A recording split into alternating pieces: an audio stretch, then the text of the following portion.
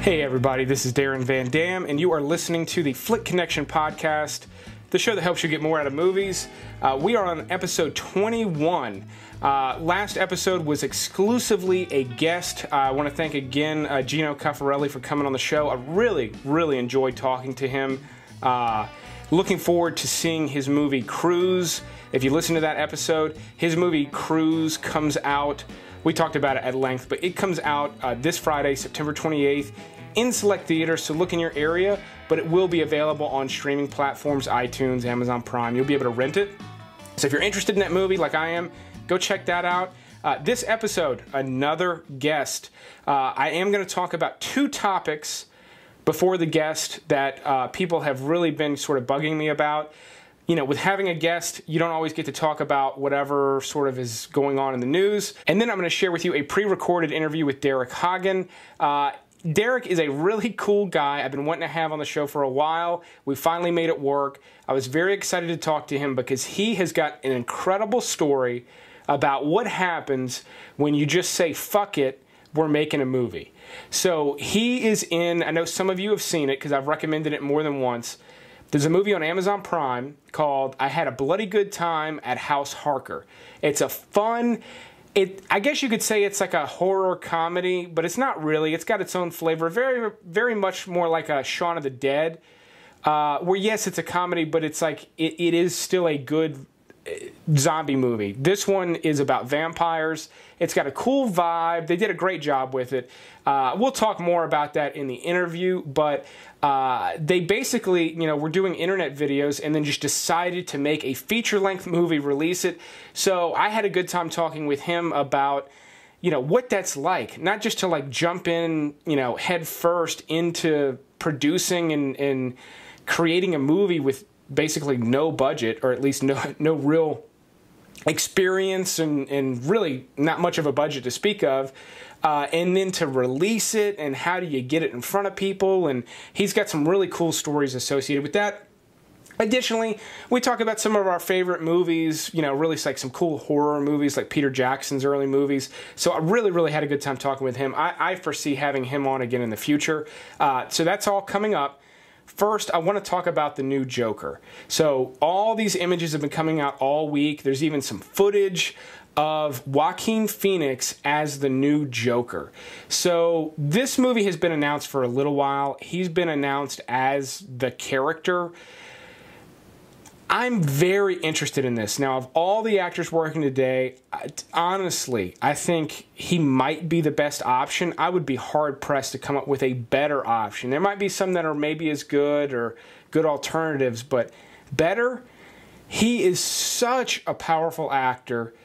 I mean, if you did not see You Were Never Really Here, his last movie that came out, really just incredible work. I mean, he really is something else. And he has been for a while, but he just keeps getting better. So for him to take on this character is really cool. Some people are already hating on it because it's like, why are they doing this? It's just going to be like another prequel like Solo. And it's like, dude, okay. So basically what this movie is going to be, and I know I'm going to go ahead and call it and say people are going to be disappointed with this movie. Doesn't mean it's going to be a bad movie. It doesn't mean people aren't going to like it. But there's going to be a large segment of the audience that is disappointed with this movie. It is not going to be, from what I understand, it is not going to be a movie about the Joker.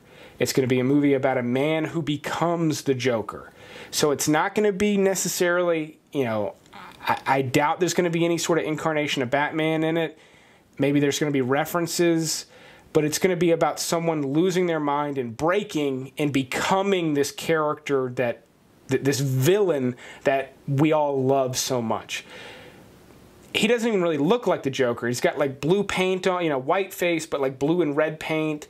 But it's the earliest incarnation of it. So I doubt we're even going to see him in the movie in full makeup for very long. I would imagine it's going to be later in the movie. So I think really this is going to be more almost like Taxi Driver, where a guy snaps, but instead of saving a girl from a brothel, he's going to become the Joker. So that's kind of where I'm thinking it's going to go. I like everything I know about it except one thing, and that's the director, Todd Phillips. Now, I don't have a problem with it, but I'm certainly not jumping up and down over the fact that Todd Phillips is writing and directing this movie, just because I haven't seen the ability for him to handle a project like this. You know, if I'm calling it, if I'm thinking it's going to be, and they're sort of calling it the Taxi Driver of, you know, comic book movies, that's a big claim, and they may not have said those exact words, but they're sort of selling it as that type of a thing. Robert De Niro's even in it. So I think that's really where their heads are at on this one, and it makes perfect sense, by the way. I love it. But Todd Phillips, if you don't know, he directed Old School and The Hangover. Like, yeah, those movies are funny, and it's interesting that a comedy director is going to make this sort of like tragic comedy. So it's interesting. But then his last movie, War Dogs, with Jonah Hill, about the arms dealers, showed some promise. It had some flaws. I didn't love that movie, but I liked a lot of things about it. So there's potential here, and I think it's probably going to be pretty good. But I'm a little apprehensive at the Todd Phillips aspect. But that's my thoughts on where we're going with the Joker thing. It's a little odd that they're teasing out so many images, but I think that just has to do with the day and age we're in. They know people are going to share them. Shit, I did it. You know, that kind of stuff just goes viral. It's been all the buzz this week to the point that I'm surprised that they keep, like, you keep seeing more and more images of them. I don't, like, they already have my money. Like, just out of pure curiosity, I'm going to go see this movie. I don't need it promoted to death. Hopefully they don't give away a lot, you know, regarding the production. But that said, they've got my money. I'm going to be going to watch it.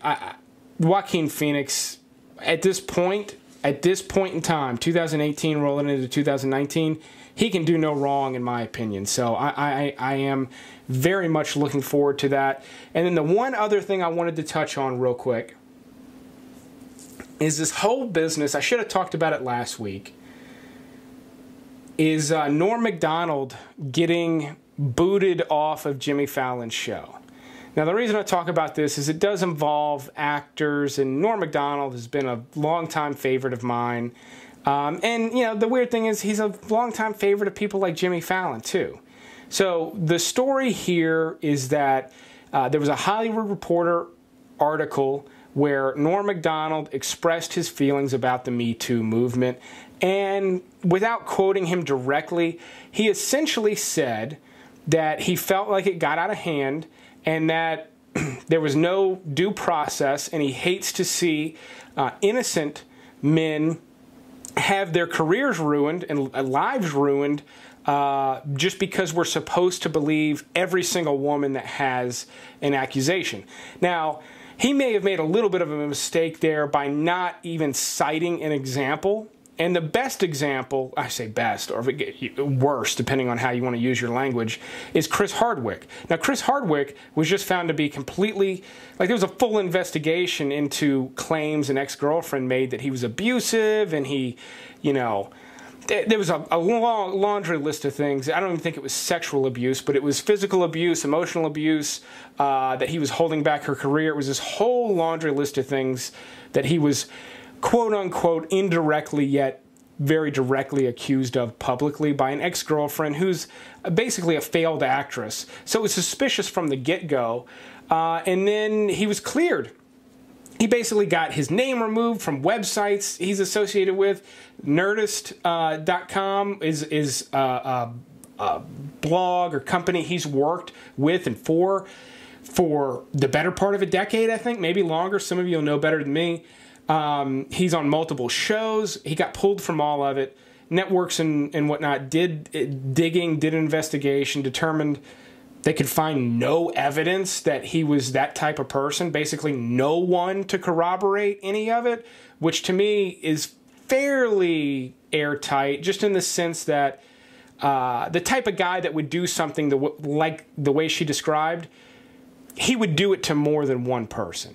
Like, the type of person that can be that cruel is not that cruel to one person only ever in their life and never that cruel to anyone again. Like, that makes no sense. So what does make sense is a bitter ex-girlfriend who didn't get famous, is mad that he got famous and married into a billionaire family, and she sort of like half-ass accused him of some shit in a way that she knew he would get shit for, but that she might be in the clear, and she's totally fine. There's nothing has happened to her. She's in the clear. She should probably be brought up on charges, but or at least be sued for damages.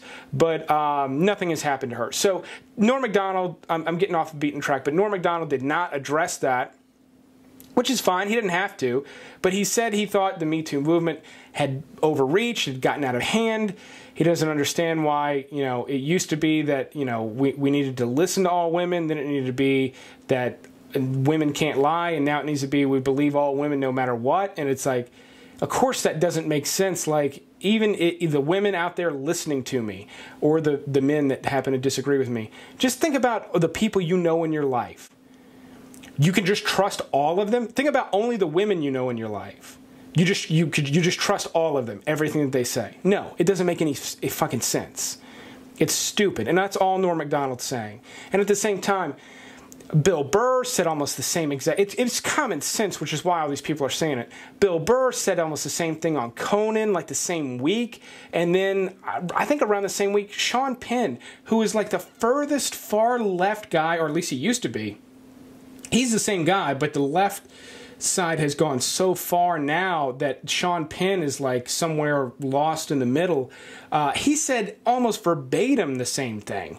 So it's not that controversial of a statement. However, apparently, grown men, as part of Jimmy Fallon's production team, were crying in the back office while Norm Macdonald was on set. And so Jimmy Fallon didn't know what to do. He went and talked to Norm, and essentially Norm's in the green room. The show's about to start, and Jimmy Fallon makes the decision to cancel Norm Macdonald.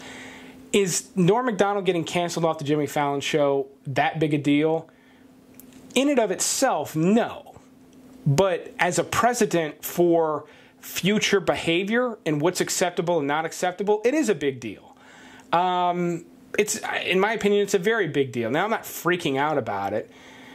And you know how these things work. You know, the pendulum swings. Somebody overreaches in a situation like that, so it sort of swings back the other way because people get pissed. So I'm not overly concerned about it, but I certainly don't like it as a practice. I think it's pretty terrible. And again, to say something that most people agree with, that of course some women lie. Of course some women would lie about what a man did to them if they could benefit from it. Guaranteed. Like, that shouldn't even be up for debate. But that also shouldn't be used to, like, silence all women. That should be what's discussed. And maybe when some of these guys go to question a movement like Me Too that's popular in the media, they could throw in a caveat like that. I certainly don't think they need to, because I think it's common sense. But in America right now, people have lost their minds, and common sense seems to be out of the window. So I think you have to spell things out for people in order to make it work. But I was a little bummed to hear that, man. I'm a fan of Norm Macdonald. In fact, part of the reason I'm even talking about this is because I talk so much about Netflix. The reason he was going to be on Fallon is he's got a new show, which is exactly like his old show, but it's like a podcast kind of format where he's just talking with somebody that he knows well, like David Spade or somebody, for like 30 minutes, 40 minutes, something like that. So it's very free-flowing. It's fun. Like, I like it. Luckily, I got to see it because I knew it was coming out, and then I heard all this news, and I'm like, oh, shit. Netflix, you know, the company where I don't even think it's people of opposite sex. I think you can't make, there's a rule in their code of conduct that you can't make eye contact with somebody for more than 5 seconds. And I think that includes, consecutively rather. I'm under the impression that includes if you're having a conversation with them, which is psychotic. So I heard this, I'm like, well, shit. They're going to can Norm's show. It's about to be released. They're just not going to release it. Thankfully, that didn't happen. Cooler heads prevailed. The show's on, there's no fuss, so it's not even that big of a story. So if you like this format where I sort of address some of the stuff that I normally would on the show and then follow it up with a guest, let me know in the comments. I'm still trying to figure out the format of the show.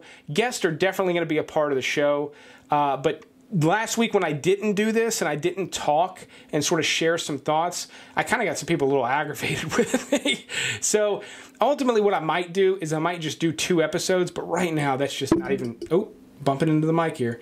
Right now that's just not even possible to do 2 one-hour shows a week. Now, eventually it will be. Because I'm getting ready to, I promise we're getting ready to jump into the interview. I really want you to stay for it because I keep calling him Dan, and I do that. That's the thing I do. Once I get someone's name wrong once, it's forever fucked in my head. Like, it's over. So I really want you to hear Derek.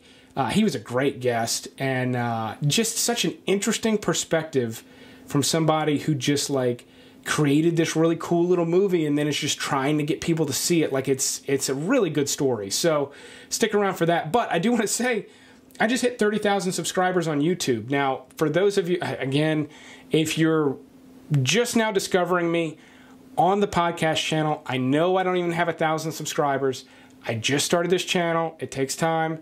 But on the main Flick Connection channel, just broke 30,000 over the weekend. Could not be more excited. Some of you already know my goal for 2018 was to hit 5,000 subscribers, and I just hit 30 right here at the end of September. In fact, it's probably it's gonna be 31 by the time I finish recording this session. So super excited about that.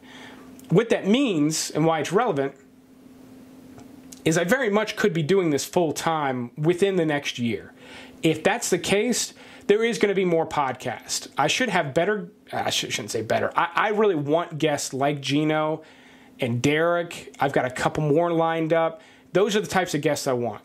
I just want to have good guests regularly, and I want to have maybe another episode a week where it's just me sort of talking about, the stuff you want to hear. So that's kind of what I'm thinking, but I cannot do it now. Some of you already know I've got 2 young kids. It's incredible I'm able to get the stuff done that I am able to get done. So I'm hanging in there trying to do as much as I can, but the volume of work will increase as soon as I'm doing this full time, which again, I'm thinking it's quite possibly going to be in the next 6 to 18 months. 18 being the absolute longest, 6 being the just rocket speed fastest possible.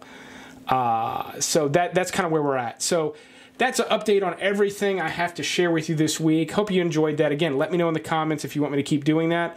But here is the interview. It runs about an hour with Derek. I hope you enjoy it as much as I did, and I will be back next week.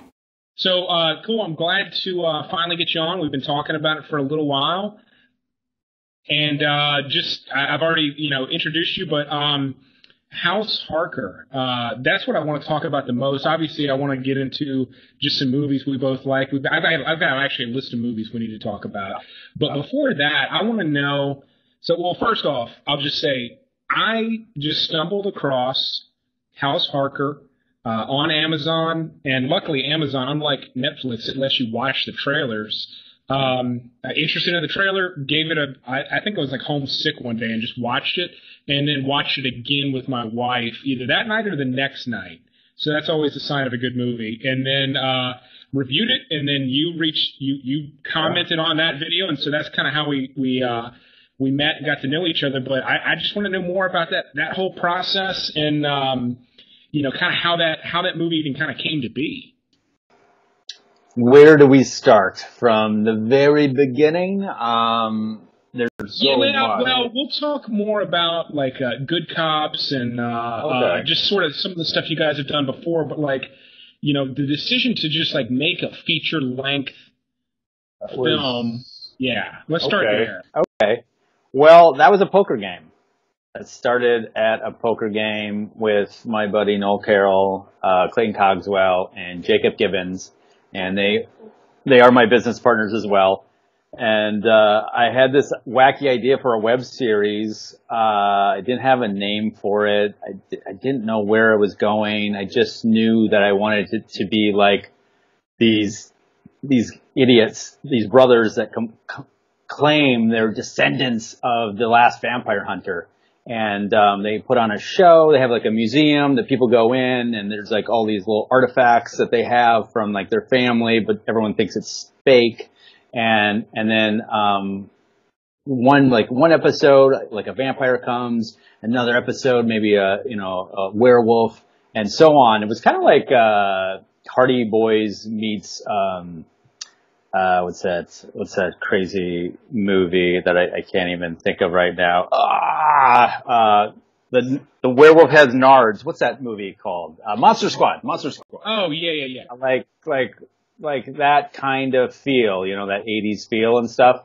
And so I pitched to the guys, not knowing if they would like it or anything. And then we just started talking about it, and joke after joke, and Clayton was coming up with ideas that was just making us laugh. Jacob just all of a sudden threw, what if they were, what if they were like related to the Harkers, like Jonathan and Mina Harker? And we're just like, oh my God, it's funny. Like 2 hours passed, and Clayton, our director, said, this isn't a web series. This is a fucking movie. Yeah. And we got really excited, and then we just kept talking about it, and then decided to actually start writing a script. About 2 years later, we had a script that we really liked, and we had a meeting at this burger place, and we were actually trying to figure out what our next move was, because we haven't worked on anything in a while. And we're like, well, are we going to shut the doors? Are we going to start working on commercials and save money and then make our own stuff? What do we want to do? And then our director Clayton came, and it was really weird that night. He came, and he had a certain energy about him, and he sits down and he's like, gentlemen, I know what we're going to do next. And we're like, what? We're going to make a fucking movie. And we're like, what? What are you talking about? It's like, so I've really been thinking about House Harker. And I think at that time too, I actually went and visited Wisconsin a few times, and I sent pictures to the gang, and Clayton really liked the idea of filming in Wisconsin, and loved the different, like if you go to where I live, you're magically whisked back to the 1980s almost, where things just kind of slow down a little bit, and it's very awesome there as well, but at the same time, not a lot of tech stuff there going on.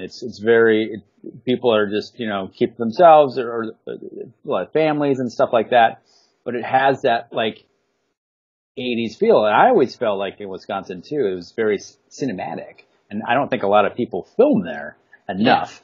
Yeah. And so that was kind of like Clayton was saying, let's do this. And I know he didn't do this, but in my head, he stood up on a table and gave this like Dead Poet Society speech, and it was like, we have to do this, save the day. And we all got excited. We're like, make a movie, with not having any idea how we were going to make a movie at this time, not having a clue. I think our budget started at, $2 million, and then just went down to what is, a couple of dollars. Let's throw it at the screen and let's make this thing. And that's kind of really how it sparked from that time he said that. I think 4 months later, me and Clayton were in a car. We drove up about a week earlier before the cast and crew, and we got there right before Halloween.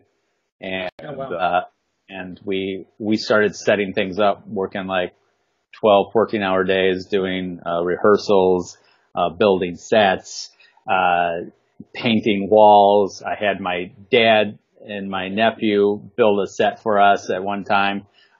Just a lot of friends and family coming out of the woodwork. I was just like calling every favor I could.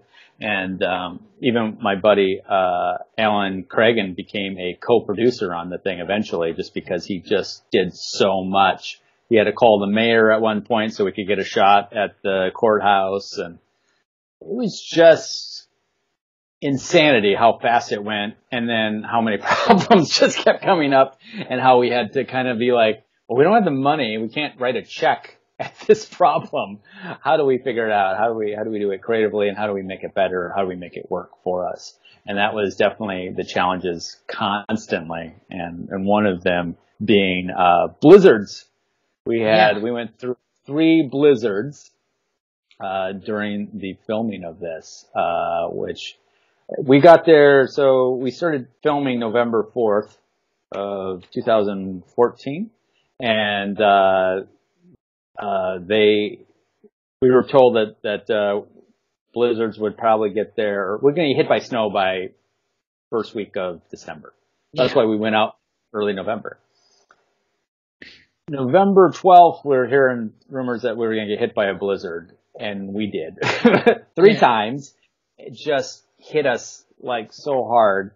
And I remember we had times, there was one time where we figured like, we need shots outside still. We need grass on the ground. Like, but we're running out of time. We didn't know what we were going to do. And my dad was like, I have this huge tarp. You just throw it on the lawn, let it snow, and then pick it, shovel the snow off and then pick it up and you have grass. I'm like, that's genius. So I remember like 2 a.m, me and my buddy, and my partner Noel, we go to my dad's garage. It's like this huge tarp and it looks like it's like a dead body, like wrapped up in this thing. And so I tell Noel, I said, if we're going to carry this, let's just carry it like a dead body all the way to set. Because we stayed at my parents' house, and then set was about 3 blocks away. And so like 2 a.m, we're carrying this looks like a dead body like this. And we see somebody, I'm like, oh, that has to be crew. And we get really close, and I'm like, oh, that's not crew. Some guy outside walking his dog at 2 a.m, and we're just walking by, and he's looking at me, I'm looking at him, and he's like, evening. And we just like, it's just like, I love that he didn't say anything. We didn't say anything. I'm sure he probably heard that we were doing something up. Yeah. Probably kind of knew what was going on, but still, it was a interesting time doing that. But that's kind of how it got started, and then we just went on from that. It's probably a long answer. That's good. That's what I was curious about, because, well, one, you mentioned the snow, so I'll jump ahead. And I don't want to give away any spoilers, because I do want people to go see the movie. You can watch it right now on Amazon Prime. Is there anywhere else? I guess like you could rent it on any streaming service, huh? No, it's just Amazon right now. Okay. In the States, if you are in Germany, you can buy the Blu-ray. Okay. We made a deal with them. Shoreline Entertainment is our sales company, and they made a deal with Germany, and then Spain. I think you can buy the DVD. If you're in China, you can watch it on Fox at midnight once in a while.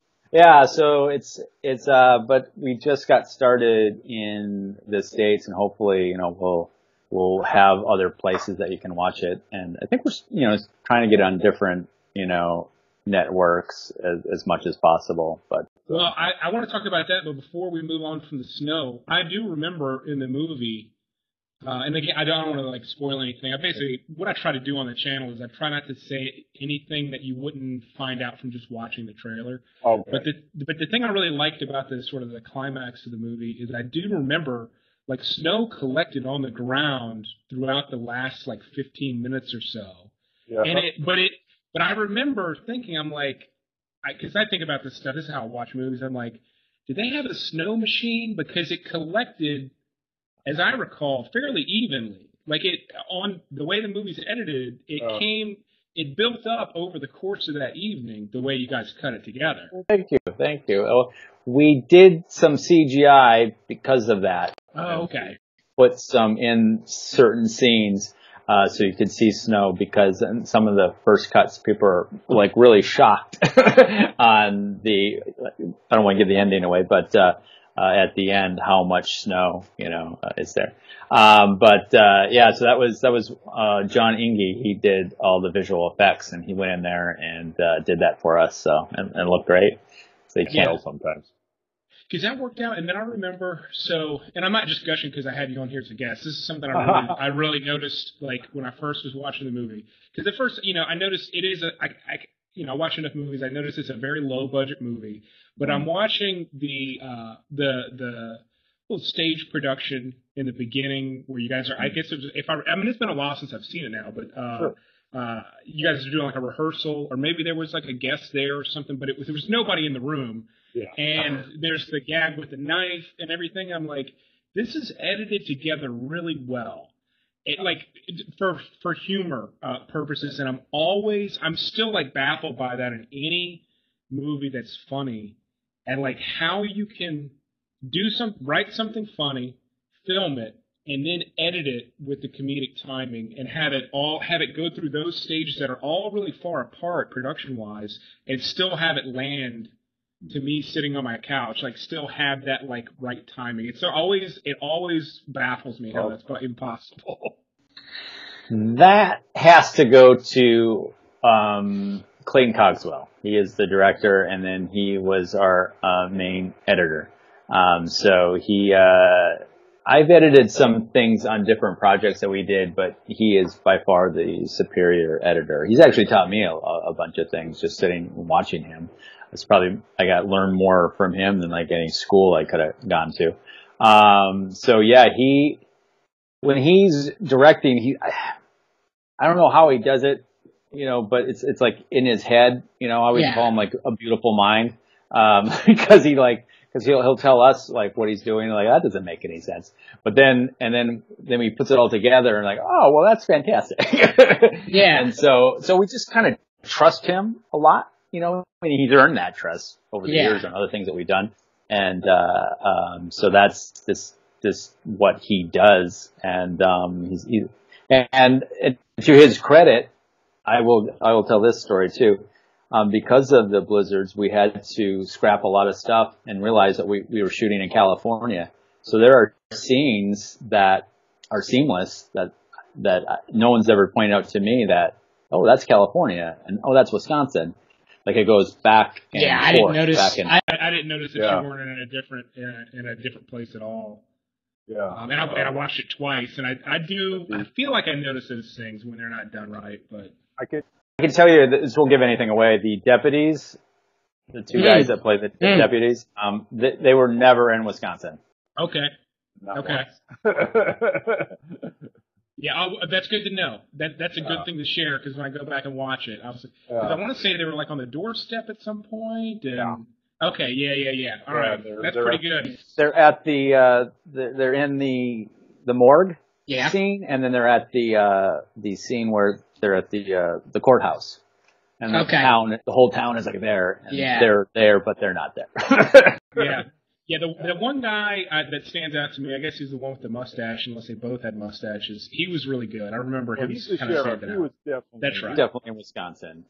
Okay. But the two guys that play the deputies. Okay. So they were not. Sorry, that would have been really impressive. Yeah. I mean, and I'm fuzzing on like how many times we saw him. I just remember him standing out to me.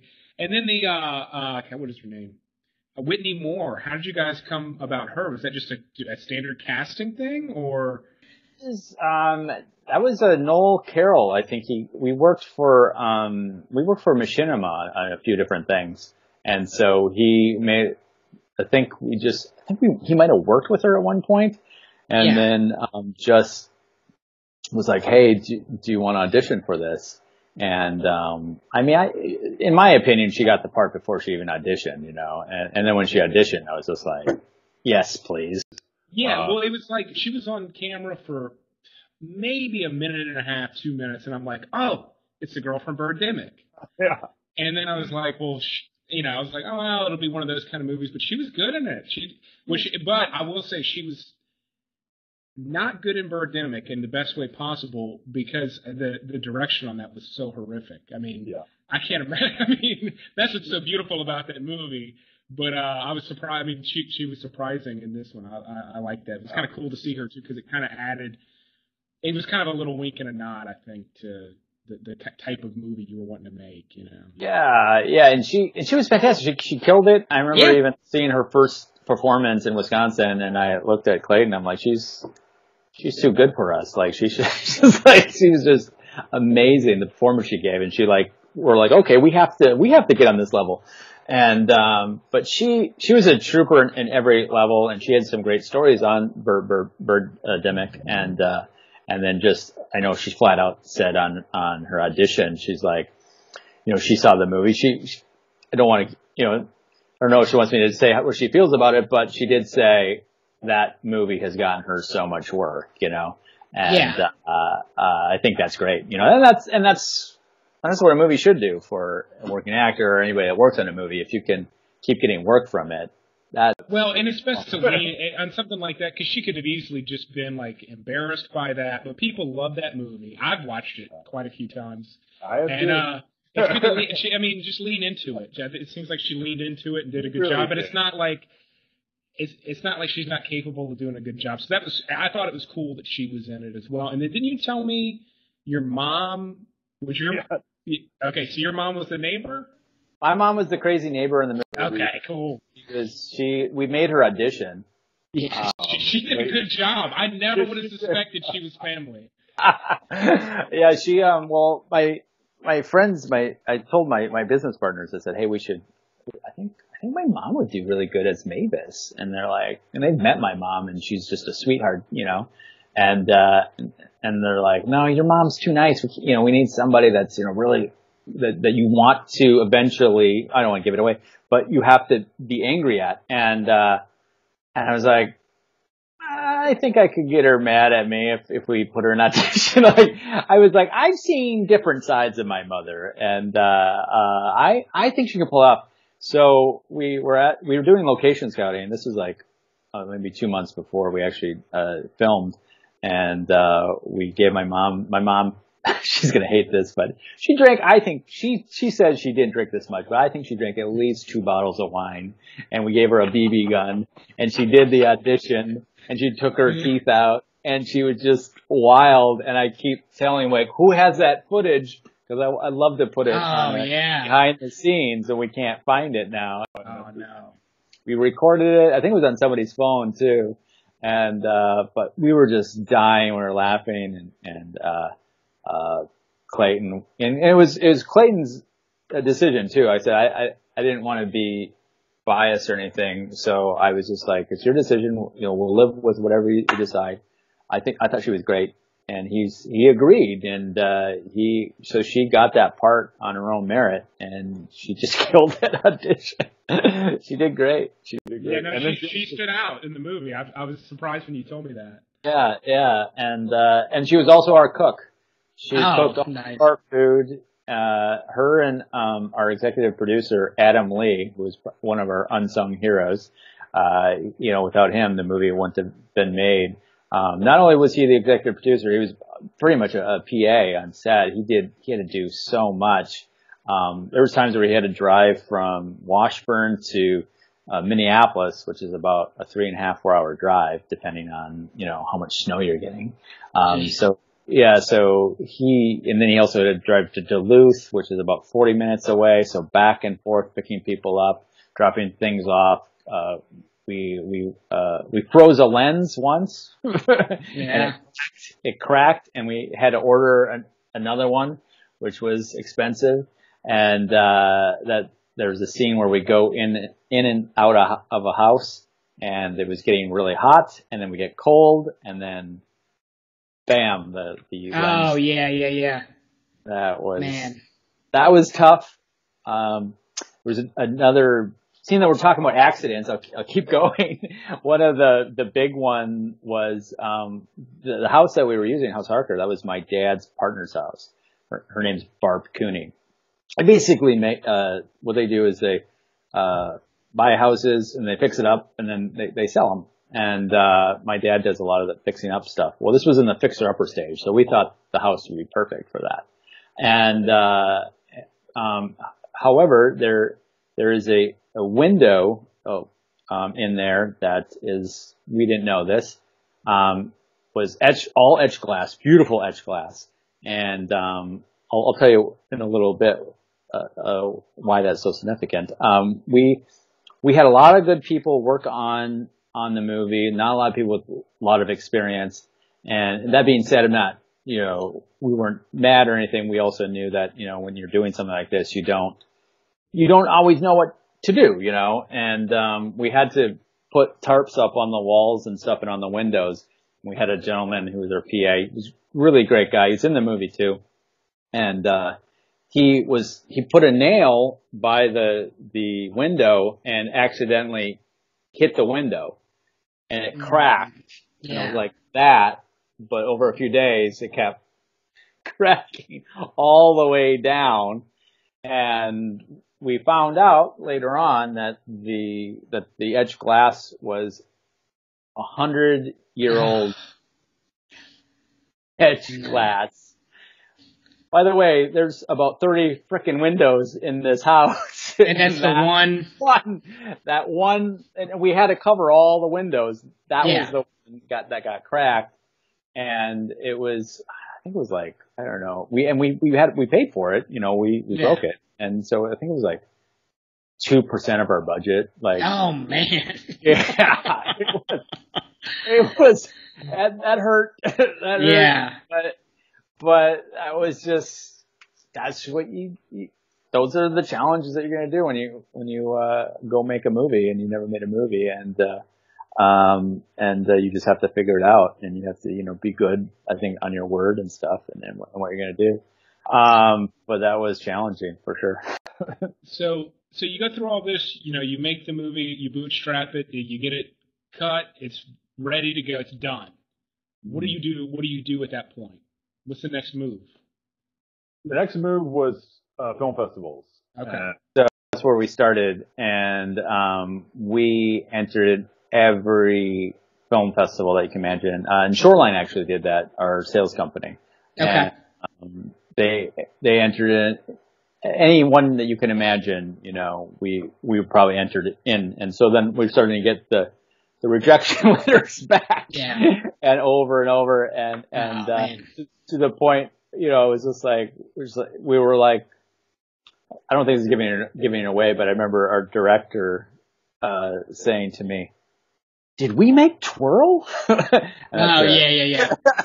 And we're like, "No, I don't think so." And then all of a sudden we get a call, and Shoreline said we got into a pretty decent film festival in Spain, Madrid, called Nocturna, and they loved our film and Cool.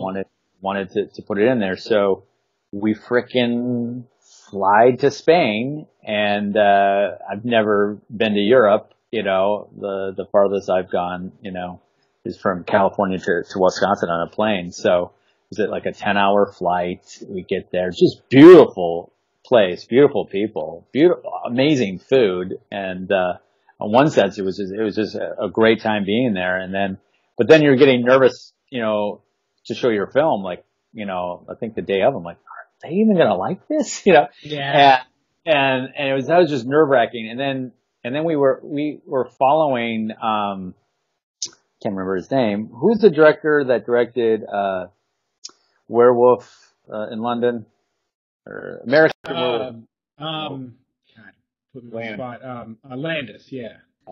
There was like an anniversary thing, so they were showing that movie, and then he did a interview, so we're listening to Landis speak, and then our movie is next. Oh man. So like 400 people are there in the theater, and we got the midnight show, which I think is great. Oh yeah, it's perfect for your movie, yeah. And so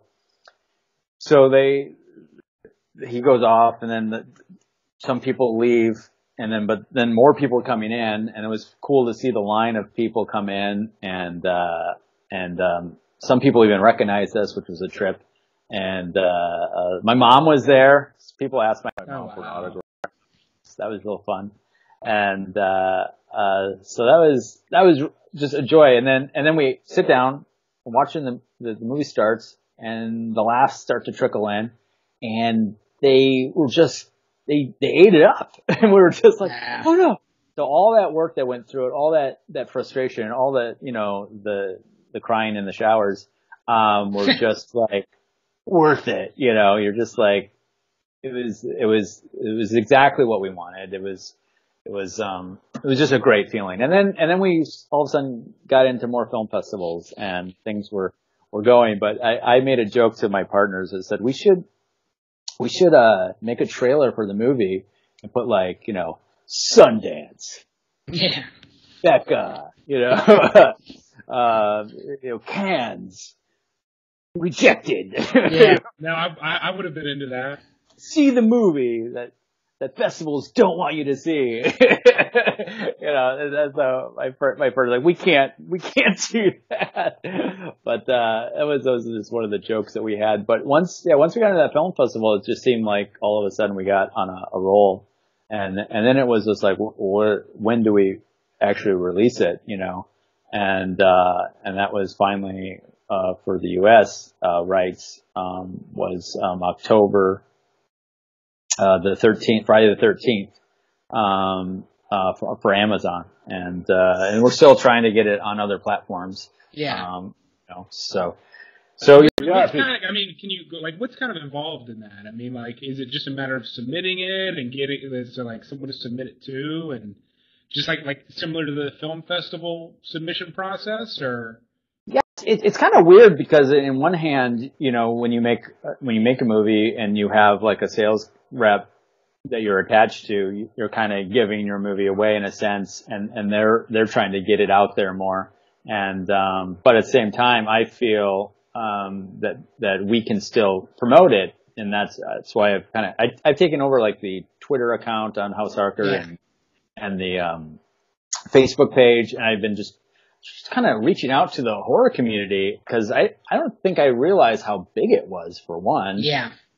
And how, no one knew the heck we were, so I've just been starting dialogue with people, and then I would leave it up to them if they wanted to like talk about the movie or see the movie, and it's been kind of working out. And that's kind of how with you, I saw that you posted a top 10 list of best vampire movies on Amazon or Netflix and all that. And I was just like, oh my God, just totally surprised and reached out to you and just said, I was honored that we made that list.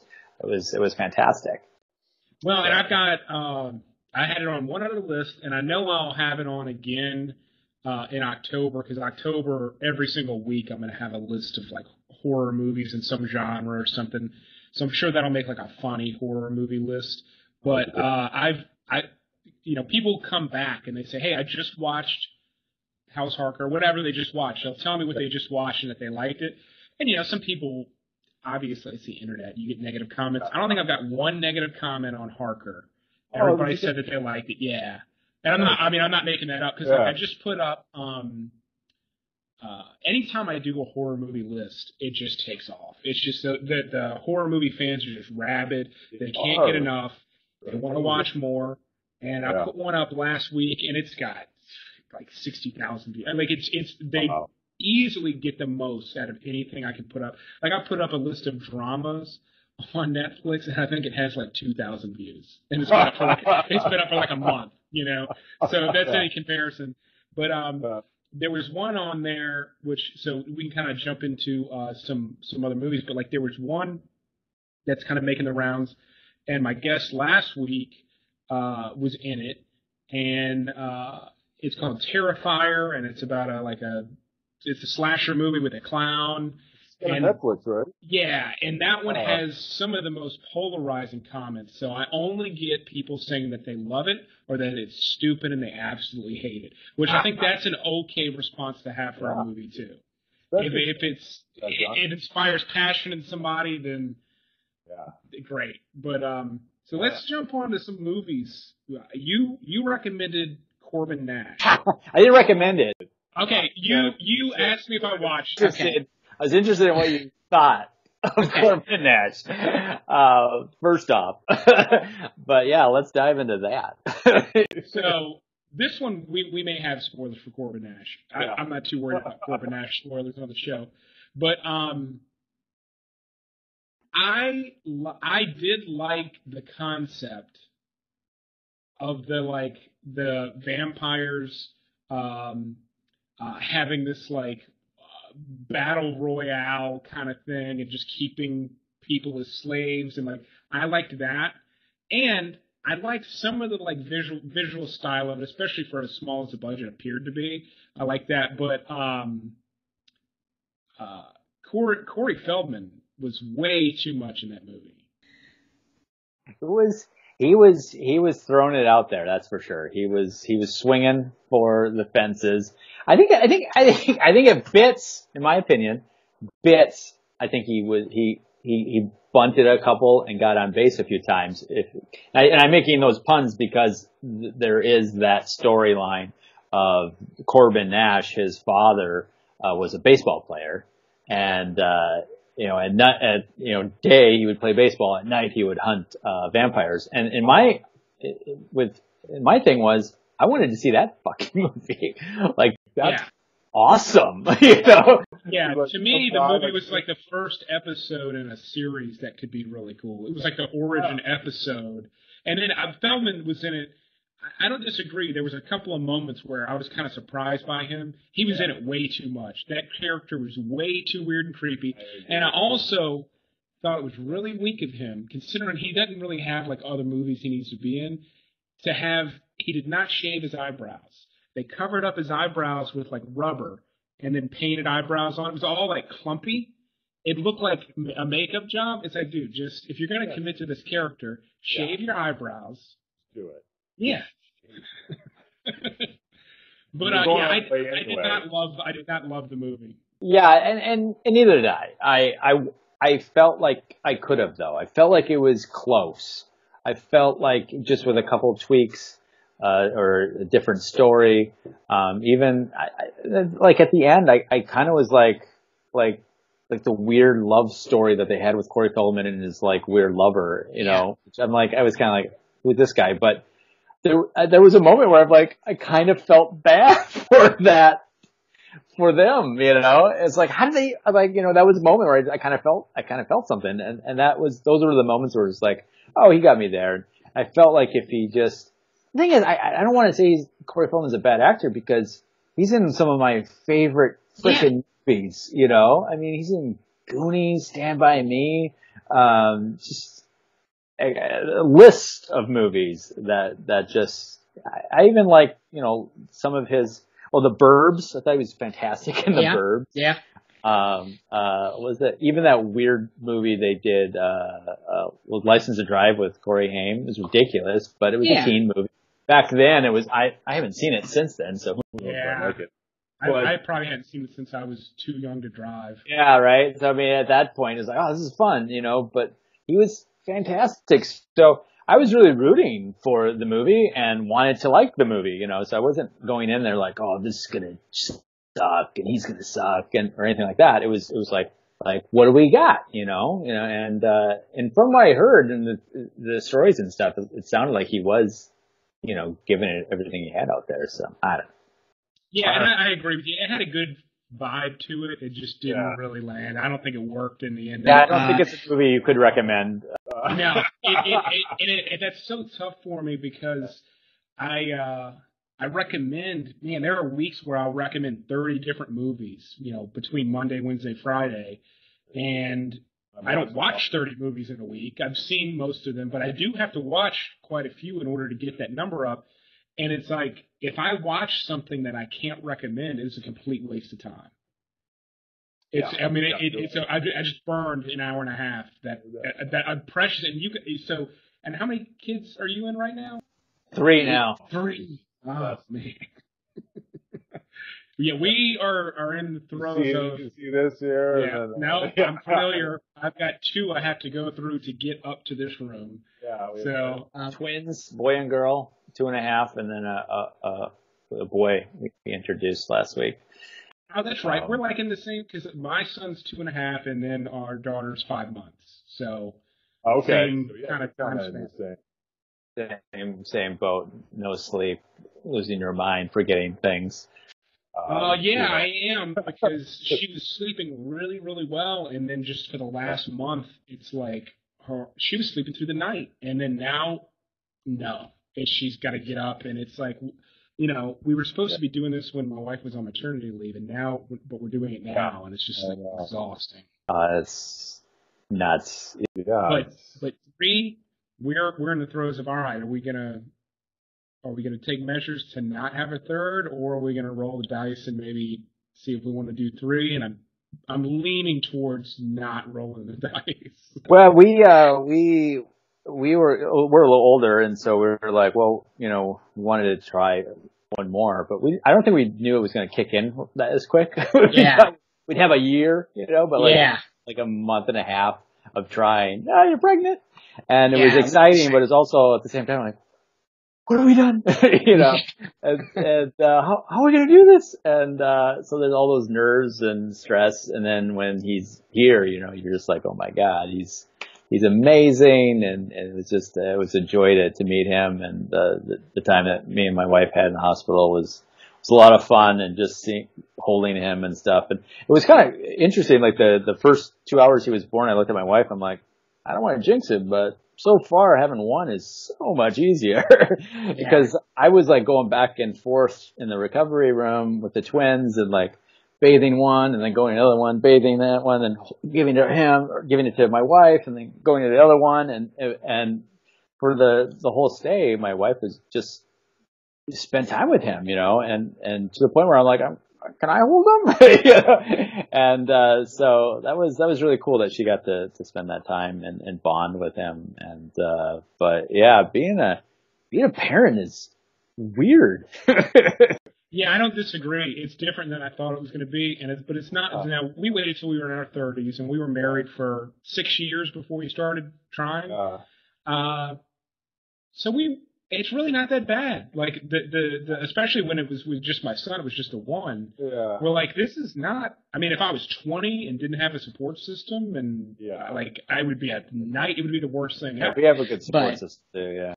Well, we unfortunately do not. We've got a great family, but we live in Atlanta, and our family is dispersed. We have no family here, so that makes it a little tough. But we can deal. You're making it work. Yeah. You have to. And that's the thing. I think with kids, it brings the best and sometimes the worst out of you. I remember I've had arguments with a 2.5-year-old to the point where I'm thinking to myself, I'm having an argument with a 2.5-year-old. Yeah, I just had one about an hour and a half ago. So. Yeah, right. Mine too, almost. But yeah, and then you just feel like a piece of crap the whole day, and you're just like, how do I not ever do that again? And but at the same time, there's times where I remember when my twins were born, and I'm like 3 a.m, and I'm like, walking the babies back and forth, and coddling them and singing them songs, and I'm thinking to myself, who's this guy? Where's that 16-year-old that would eat anything for $1? There's hot peppers. Here's $1. Okay, and here I am, taking care of twins, and that first 2 years I was the stay-home dad. So my wife actually opened up her own business. She has her own spa, and she had the challenge of just supporting us, financially. And then I had the challenge of not knowing how to raise kids.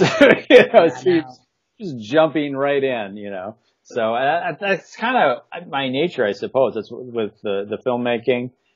I just kind of jumped in with my team, and then with parenting, you're just like, well, I don't have time to think about if I'm ready or not. Yeah, once it happens, once they're here, you're in it, you're doing it. Yeah, it's happening. You have to do it, and you make it work, right? Yeah, because you're right. It does make you a different person to the point where, like, I'm notoriously impatient. Like with my family, like not with my family, but my family knows me to be notoriously impatient.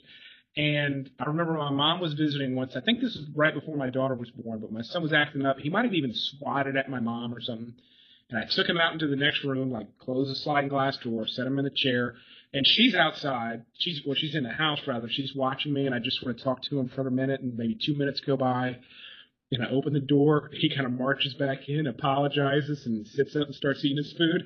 And her eyes just about popped out of her head. Like, who is this person that just went in there because I didn't get on. But it just makes you. We all have. It makes you a different person for sure. That's the best way to put it.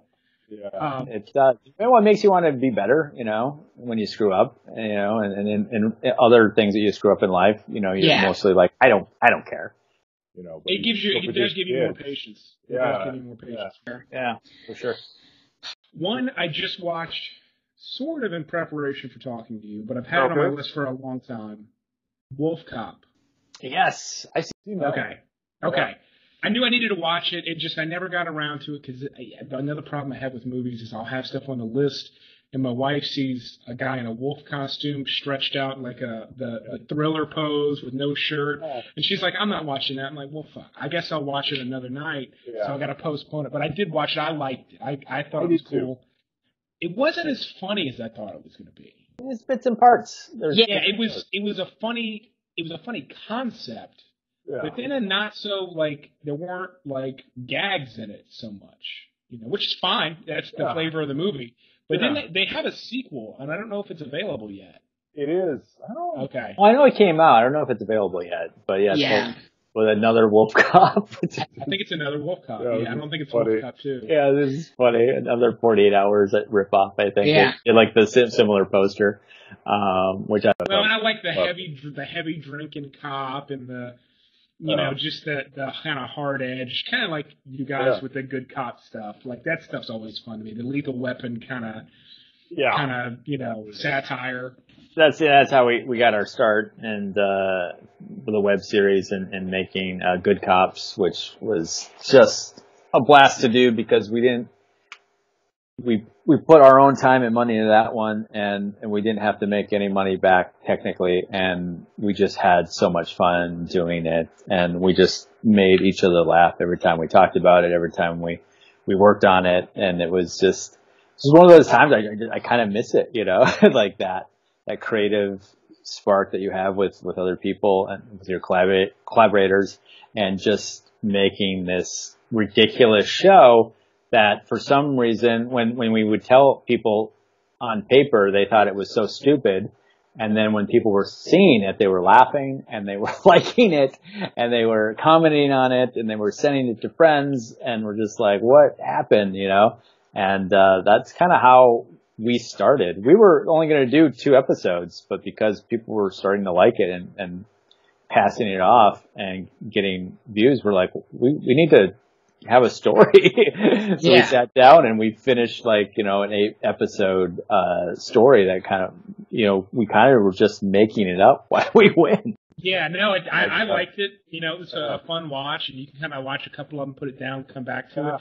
So if you're listening on just a podcast, I'm going to put links to all of this stuff in the description. So links to House Harker on Amazon, links to the Good Cops stuff on YouTube, so you can check out all the stuff that these guys have done. One that I found on, I don't know if you've seen it, but Night Watchman is on Amazon. Okay, I thought that was pretty good. It definitely has a decent budget, but I'll be honest, I didn't like it as much as I wanted to, but I think I watched it on the tail of House Harker because it got recommended because of it. Interesting. Yeah, I saw it and I liked it. I thought it was a lot of fun, and I don't always like characters that are just shitbirds, just assholes. I usually like to root for the guy, but all these guys were pretty much shitbirds. Like you wouldn't want to hang out with any of them, I don't think. But for some reason they were likable to me. Like I thought they were funny. Yeah, I would agree with that. They weren't likable, but you kind of liked watching the 3 of them, or 4 of them, sort of like bouncing off of each other. Exactly. They didn't feel as much like a comedy group. Like they didn't feel as much like they knew each other as you guys did, I guess. Oh, that's good. Which they might not. They might have just been cast and kind of put in that thing. But that was cool. But my favorite, gory blood fest of all time. I don't know if you've seen it or not. It's got 2 titles, but it's usually referred to as Dead Alive by Peter Jackson. Yes. Have you seen that? I always feel like I've seen bits and pieces of it. It's the one where the guy like straps a lawnmower around his chest and like walks through like the crowd of zombies. And then like I've seen parts and bits of that, and then like in the house too. I know Clayton showed me that. And the thing was the other Peter Jackson, the first one, Bad Taste? Bad Taste, yeah. I thought I saw that movie too for years, to the point where I was talking about Bad Taste in meetings. But I've just seen clips apparently because I actually sat down like about 6 months ago and watched it. I was like, this movie's fucking amazing. Yeah. So fun. It was just, and I think Dead Alive might be that as well. I don't know. Yeah. I know I've seen I've seen that scene that you described to me, but at the same time, I'm like, have I seen the whole movie put together? I don't know. And that was like Bad Taste. Like I would tell, oh, Bad Taste is amazing. And then I never even saw the whole thing. And then when I did, I was blown away on how amazing it was. And then to go watch some of the behind the scenes and read the articles and interviews and how he made that. Insane. Yeah, and he's at least two different characters in it. And it's amazing to me. He plays Derek. Yeah. His name's Derek, and he says, what was the line? Like, Derek's don't run. I use that all the time now. Derek's don't run. With the same guy that did the most epic trilogy. Yeah. In movie history, in terms of production, and just in terms of sheer production, because like a significant percentage of the population of New Zealand worked on the Lord of the Rings. Oh yeah. And I mean, it was a major part of their economy for like a decade. And then for him his first movies to be these really cool little like grindhouse, gross out movies. But I'm telling you, Dead Alive, if you get your hands on it this Halloween, it is my favorite Halloween movie. I watch it every Halloween. You'll love it with the House Harker thing. By the end of that movie, everybody's completely covered in blood, just like Harker, and it's funny and it's gross. So that one's the Godfather in that genre to me. It's paced out well. It's full of stuff. So much so, like we have a big Halloween party every year. That's like that's our big thing is we have people over, and it's around my birthday, and I'll put it on the TV, but like on mute because we have music, and people will just stop and get hypnotized by it. Wow. Like, awesome. What do you have on this TV right now? Off the music. Turn up the volume. That's great. Now that I actually feel like I haven't seen it, I'm going to have to at least try to like sit down and just be like, did I see this or not? Because I honestly can't say. I don't know. Yeah, and I mean, it could have been. I mean, the movie's like 20 years old now. Yeah. It's not. You could have seen it, 15 years ago and not remembered it. But did you happen to get a chance? It's only been out for a week or less. Did you happen to get a chance to see Mandy? Yeah. I'm so sad about it. I'm so sad about it. I think I was more excited about that than any like the Star Wars movies that have been coming out and all that. I did once, so I was just like, when I saw the trailer, even I didn't see the trailer, when I just heard that it went to Sundance and read what it was about and saw the poster, I was just like, what is this? And we had to wait like months just to see a trailer. Yeah. And then when it was the trailer, I was just like, oh. And I really, really want to see it in a theater. I want to see it in a movie theater if I can, but if you can. I mean, you're in LA.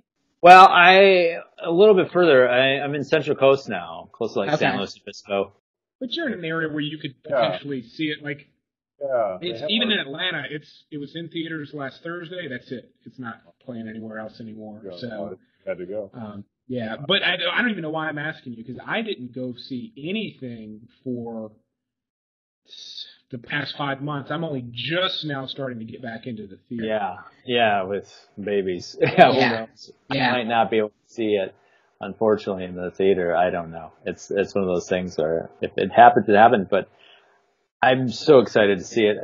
I love Nick Cage. I love all of his crazy films. I think even his bad ones, he's always fun to watch. Yeah, I have not watched his like more recent movies. Like I started watching a couple just for ironic purposes, and I really had a hard time getting into him. But I have always liked him. Yeah. You should do an opposite one for like for like 1 week where you just do, because you say you watch movies sometimes that you don't like and you don't know what to do with it. What if you did like a top 10 horrible movies streaming? Yeah. Top 10 movies. Well, I've even Shouldn't watch. I've got a list. There are 10 Nicolas Cage movies that have come out in the past like 2 years, because he does like 4 or 5 a year. They're all on Netflix. They all look horrible. I've thought about just binging them for like a week and then doing a video on those. So I might do that. That would be fun. That would be fun. I'm suggesting. I want one. My vote is yes. Yeah, no, and people ask me all the time, like, do a top 10 worst movies, but it's like, you don't realize how many terrible movies there are. Like, that spectrum is so wide. I've gone wormhole. I've gone down wormhole. I've dipped my toe in it, and I like the ones that are at the top end of the horrible movies, like Troll 2. Okay. I love, stuff like that, but those are regarded as like the best terrible movies. But there are so many that are just god awful from beginning to end. That it's like, why? Yeah. So it's like, do you want to make a movie that's so bad it's good, or do you want to make a good movie? Like, or when I feel like the people that make movies that are so bad it's good. I truly believe they're making a movie that they think is going to be amazing. And I think that's why we're able to watch it, because there was actual love and work that went into these movies that are just so bad, but we're watching them anyway, because there's something in there, this charm about it. And I don't want to say Bad Taste is a bad movie at all, but it is a B movie, but there's so much charm in that movie that, you're not going to get out of some of these, like, I think like, King Kong, Peter Jackson's King Kong is a much better movie than Bad Taste, but does not nearly get close to the charm that Bad Taste has, I think, in my opinion. No, I would agree with that 100%. And with Bad Taste, it is put together well where you can follow the story, so it's not muddy. It's not. You're not watching necessarily a bad movie, but you're watching maybe bad production design that was done with some kind of flair. Yeah, exactly. It was. I definitely don't want to say Bad Taste is so bad it's good, because it's a good movie. It's a good, fun, charming movie about cannibal aliens. Yeah, and the wheels just come off of that one. Like it's fairly slow in the beginning, where like Peter Jackson's on the cliff and he's playing the two characters shooting at each other and the whole thing, but then by the time the house starts kind of coming apart and stuff, and the aliens are running around, it just turns into this crazy like Planet Terror kind of, like Grindhouse kind of a thing. That's just like, I couldn't believe it was like there was like this shootout and they're running and they're in the muscle car and they're shooting out of it. I was like, this has gone like up to 11, like out of nowhere. And then the ending with the ship, and oh my god, like. And then I saw some of the making of that, how they did that. It's insane. Just crazy stuff. And that's when, nowadays it's like, I mean, those stories, when you hear about it, that kind of sold your movie. But now it's like, it's to a point where it's great in one sense. You can make a movie for fairly cheap, but so many people are making these movies, and so many people have these same stories as you. And it's like, why is your movie unique? Now it's to the point where, like, we don't care how many blizzards you went through or how much, blood you had or how many windows got broken. We want to see a good movie, and that's kind of where at the end, it's just, it doesn't matter. Cause back then, even like Kevin Smith movies and stuff like that, or Robert Rodriguez, there was just a charm about how these movies were made. And now we're all kind of doing that in one sense. They were kind of the pioneers, I suppose. Yeah, the technology's so cheap, anybody can do it now. And I would agree. It's got to have something, and there's so many available. I mean, that's got to be part of the problem with so many. Harker is you're on Amazon Prime, which is great, but man, does Amazon Prime do a horrible job of recommending stuff? Yeah, I don't even know how I found it, to be honest. Yeah. I might have found it on a Google search. Wow. I mean, it might have come up in a recommended, because I dig deep. And I couldn't tell you. I'm constantly looking. The amount of time I spend looking, it's just outrageous. I have to do it when my wife is like putting the kids to sleep or something. Because if she were to sit there with me, she'd just pull her hair out. She's like, "It's been an hour. We could have watched something by now." Yeah. Oh yeah. I do that same thing. I've done it in like 15 minutes. I was like, "Are you still looking?" Like, yes, I can't find anything. But yeah, I just like looking at the titles. I like looking at the and then if I'm on Amazon, I watch all the trailers. So I'm just wasting more time. Well, if I spend an hour, I'll get maybe 5, 6 potential ones to watch at least. That's true. I'll put them. So I'll get a bunch if I spend the time. Yeah. But I used to spend that much time in Blockbuster when those things existed. This is true. Blockbuster. Oh, so sad. There's one left. Just the one. I know how people are getting all, sad and weepy about Blockbuster. And I have good memories about Blockbuster, but I also remember just hating the people that worked at Blockbuster. Am I the only one? They just didn't care. They were just dicks because they were, the place where you would get videos I like going to the mom and pop ones, but they didn't have the newer titles, Blockbuster was Netflix, and they knew it. And you go in and they were just, I'd try to ask, what do you recommend? I don't go look at the recommend list.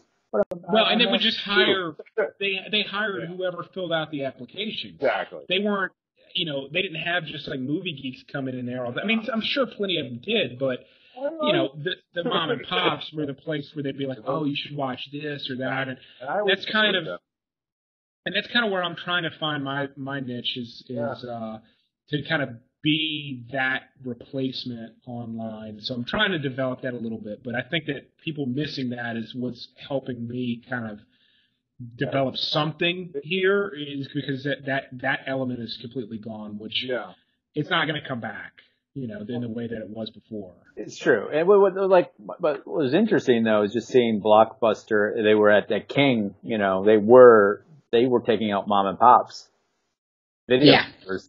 These little mom and pop shops were going out of business because of Blockbuster. Yeah. And then Netflix, just dismantled them.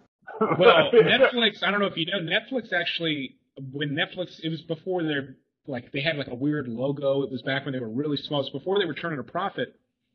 They approached Blockbuster and they were like, hey, we don't want to compete with you guys, but let's buy us. We'll control your online portion and you be the stores. And the CEO turned it down, and he was fired within like 12 months because Netflix just exploded after that, and that guy was canned. He's like famous for screwing that up and getting fired. That's like a big story. I know that story. Oh my gosh, that's even better.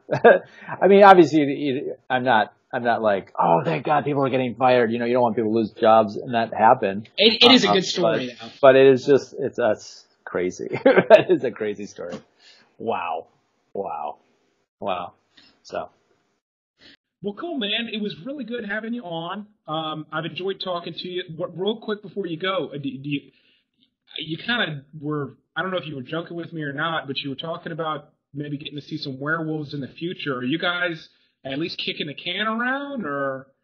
We have kicked the can around several times, and I think we get really excited sometimes on ideas, and sometimes I'll send a message, and vice versa. The other guys will send a message, and we've had a few meetings. We sat down. We have a decent outline on where we would like the story to go.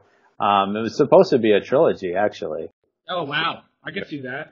We have another idea for the third one. We don't have a script per se, but we have a bunch of notes, and we have a good idea on where it would go.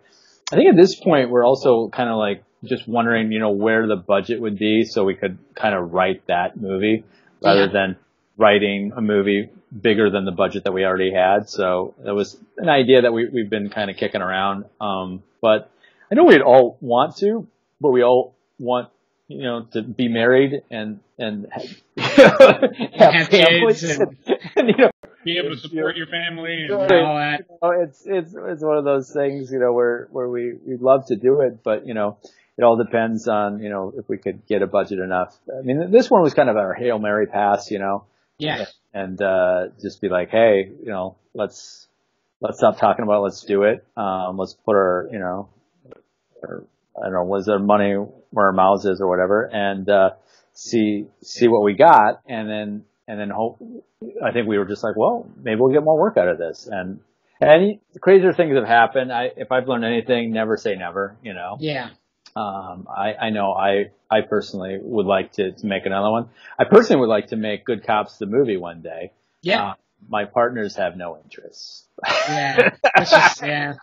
They're like, they moved on from it. I don't, for some reason, I just love, I mean, they love those characters as well, but they're also like, I don't know if we want to go revisit that again. But I just love those characters so much for some reason. It's just a weird show, and it's over the top, and it's my kind of situation. And the host Harker is too, but for Good Cops, we really are like on a level 11 on just over the top, and, host Harker, I think we kind of brought it down a little bit, because we felt like these characters were supposed to be real, even though the subject matter was ridiculous, so that was the challenging part of that. Yeah, like at House Harker, the movie's not family friendly, but the guys are. Like the three guys definitely are, which was interesting. Yeah, in all of our stuff, we kind of we pepper in a little heart to it, and I always thought House Harker, even though has swear words, violence, excessive violence in some parts, it also it's about family. Yeah. And yet there's like vampires flying around and getting staked and blood spraying everywhere. Yeah. And the core, though, to me, it was always about family, and no matter what, you have to stick with family, so, stick or steak. I don't know. Yeah. I was trying to put a fun pun in there, but it didn't work out. Well, that's what happens when you record stuff live. So. Damn it. Yeah. Cool. Well, hey, man, it was really good talking to you. We'll definitely do it again, especially if you ever get anything going. But even if you don't, we will talk movies some other time. Whatever you want, man. You can just hit me up. But it was great talking to you. Anybody listening, check out, I have Bloody Good Time at House Harker on Amazon Prime. You can watch it right away. And I'll put a link to some of their other projects. Even I'll find the Stormtrooper Always Sunny in Philadelphia thing you guys did, because I like that one too. Yeah, so there'll be links to all that in the description. Go check it out. Support their project. It'll help my show as well. And thanks a lot, Derek. Let's do it again. All right, Darren, have a good one. So thanks for listening to that interview. I really appreciate all of you, especially the ones that listen to this whole thing. Let me know in the comments what you thought, not just of Derek as a guest, but what you think of like that type of a guest. Somebody that's not necessarily famous, but that has stories to tell around movies, that has a passion for movies. If you like that, I feel like it's something a little different than what's out there. I'm into it, and I want to do more like it, but I only can do it with your support. So just let me know what your thoughts are on it. I'm really, really curious, and we will be back next week. Probably no guest, as I don't have one lined up, but I'll be back, and I do have another guest, a great guest, actually, a Scream Queen, an up-and-coming Scream Queen for later in October, so hopefully that works out. But thanks for listening, and you will hear me on the next one.